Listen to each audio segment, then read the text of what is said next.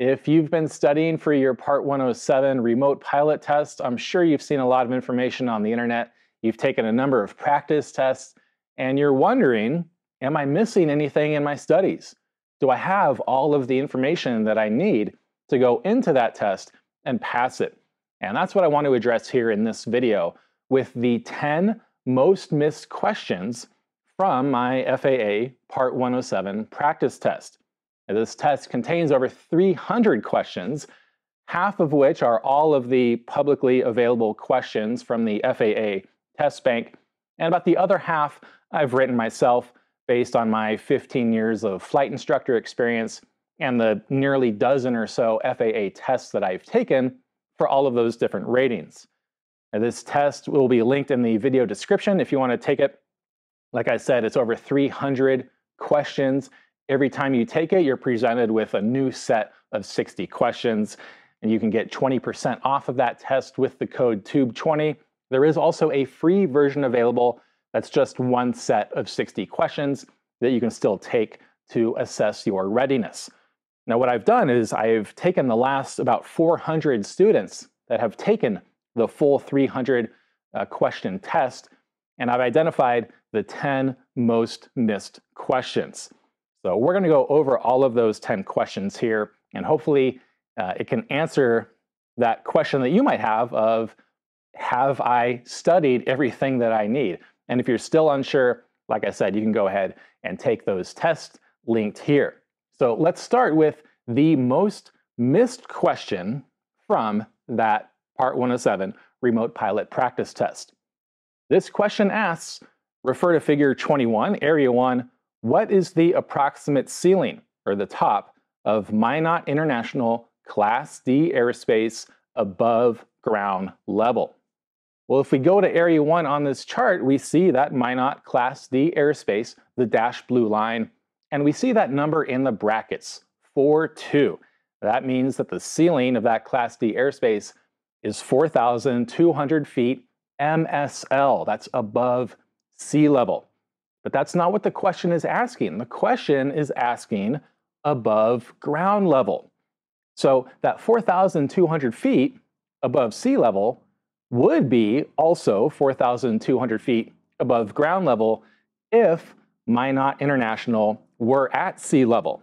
But it's not. Minot International is actually well above sea level.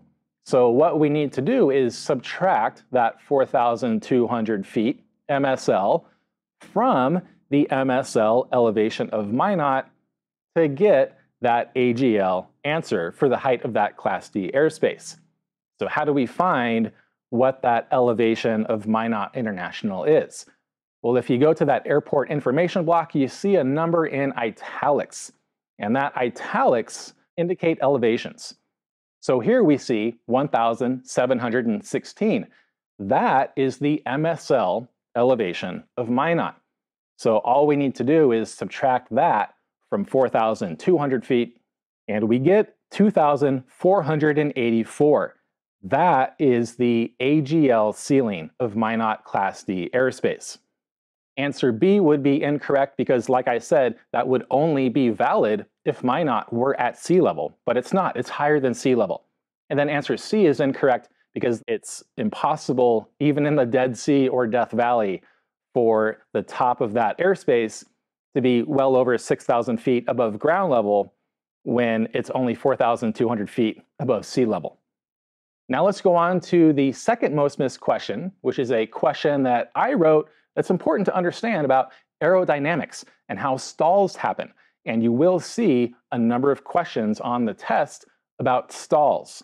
And so this question asks, does air density change the angle of attack where an airfoil will stall? Yes, no, or only in rotor-driven aircraft. The angle of attack at which an airfoil will stall, and when I say airfoil, I'm referring to the cross-section of whatever is creating lift. The angle of attack where that airfoil will stall is called the critical angle of attack. If we look at this graph here, you can see the critical angle of attack is at about 16 degrees. And then the lift starts to drop off after about 17 or 18 degrees. That stall starts to happen at 16 degrees angle of attack. It doesn't matter what is in the air or how dense or how humid or how high that air is. That airfoil will always start to stall at 16 degrees angle of attack. So the air density doesn't change that number. Now you may get to that 16 degrees angle of attack at different regimes of flight, maybe at lower airspeeds or higher airspeeds, depending on the air density, but it's always going to happen at 16 degrees. And so the answer here is no. Air density does not change when an airfoil will start to stall. Question number 3, another airspace question that I wrote myself. This one asks, the Class E airspace over Napa County starts at, and you can see your options here are 2,500 feet MSL or AGL or 2,501 feet MSL. There's a little 1 foot difference there. So we find the Napa County Class D airspace, and like that first question, we see in the brackets 2,500 feet. That is the top of the Napa County Class D airspace, 2,500 feet MSL, above sea level. There's always going to be Class E airspace above Class D, Delta airspace, and that starts right above it. So if the Class D airspace, the top of that is 2,500 feet MSL, and the Class E starts right above it at 2,501 feet MSL. And this is a good example of just taking your time to read the full question, okay? RTFQ, read the freaking question. Those are one of my 5 FAA test-taking tips, and I did another video about that you can watch that I'll link here. But read the question carefully, because what happens is you go to the chart, you see that 25 in the brackets, and you immediately think 2,500 feet. That's the answer. But that's not what the question is asking. So make sure you take the time to understand exactly what the question is asking before you go to the answers. Question number 4. This is one of my favorites because of all the hate mail I get when people take this test and they get this one wrong, and then they write in that my answers are incorrect and that I've done a poor job of constructing this test because I have incorrect answers in here.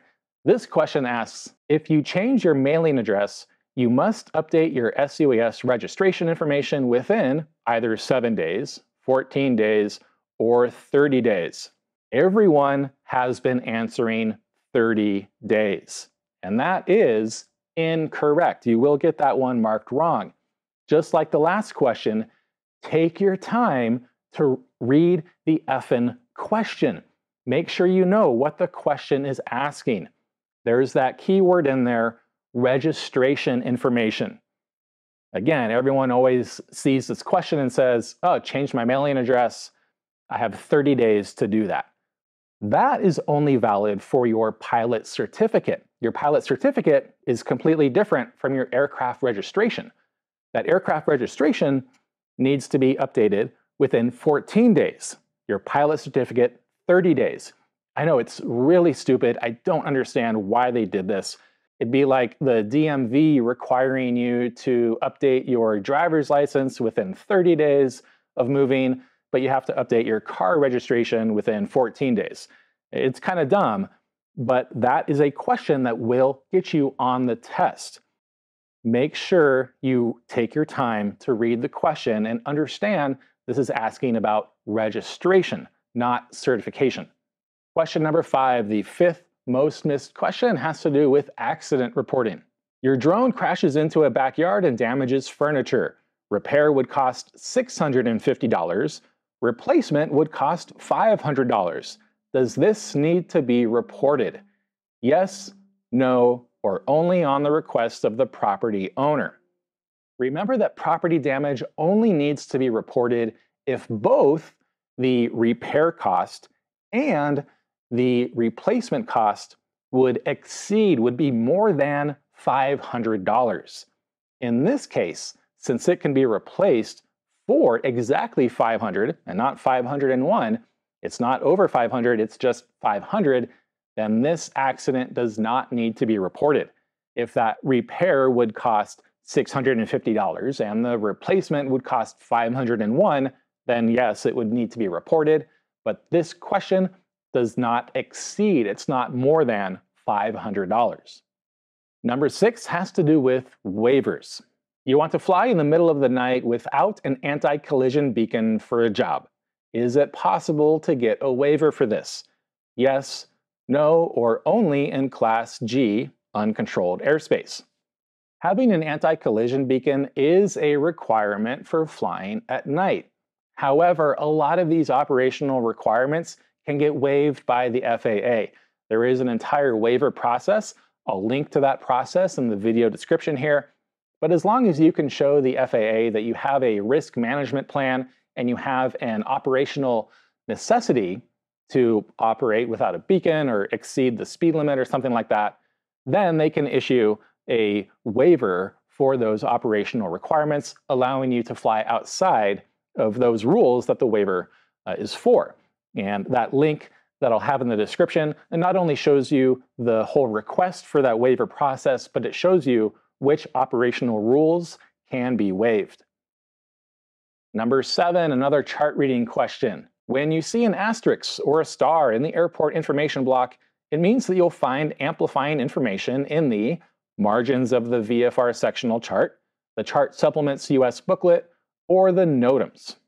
A star or an asterisk, as we see here, means that you need to look up supplemental information to get the whole picture for that airport.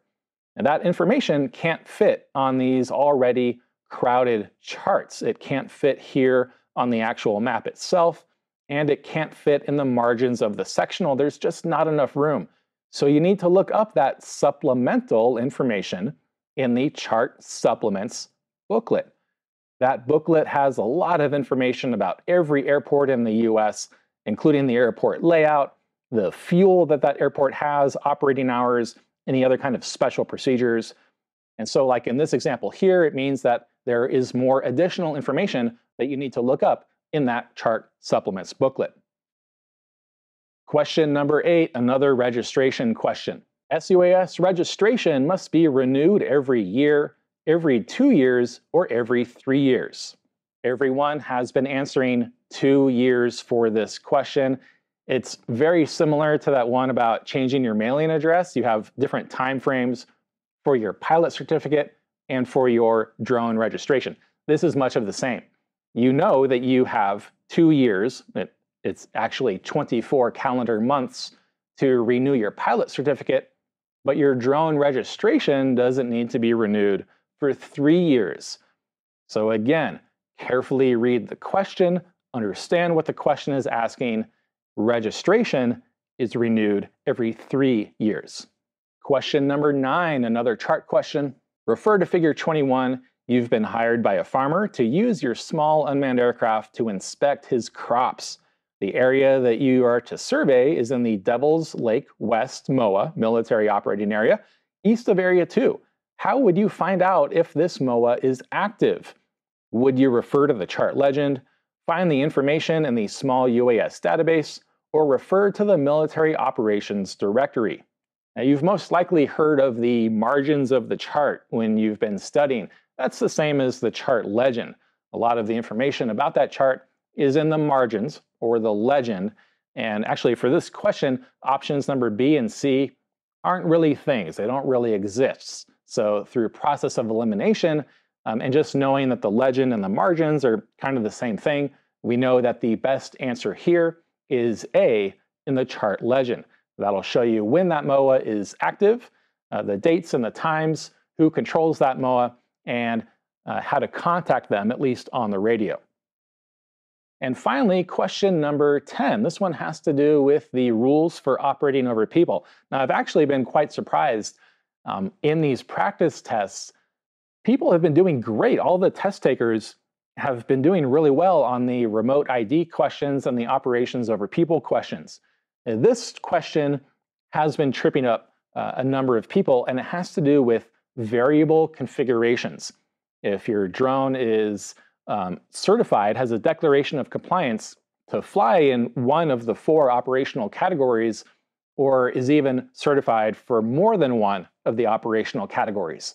So it asks, if your UA is capable of operating within one of the 4 operational categories or variable modes, Are you allowed to switch modes in flight? Yes, no, or only in Class E airspace. According to FAR Part 107.150, you can only switch between categories, so either enabling or disabling one of the categories, switching between one of the categories, through direct intervention via hardware or software configurations. What this means is that your aircraft cannot be capable of accidentally switching from Category 3 to Category 2 in flight. And a lot of people have been asking, how is that even possible? How could you possibly switch from a Category 3 to a Category 2 or a Category 2 to nothing? And this all has to do with the equipment required to operate in those categories. So for example, Category 3 does not require remote ID. Category 2 does.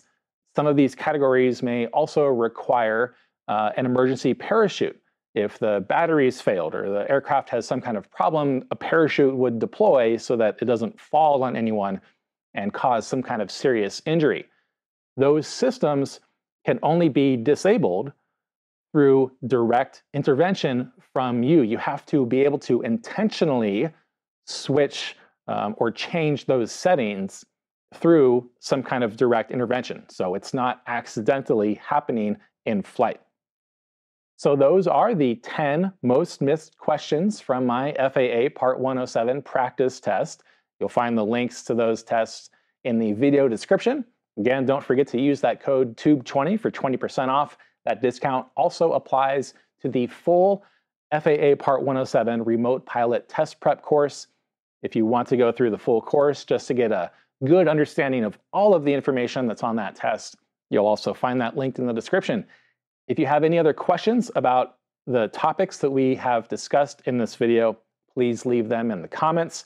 Happy studying, and I know you'll do great on your test.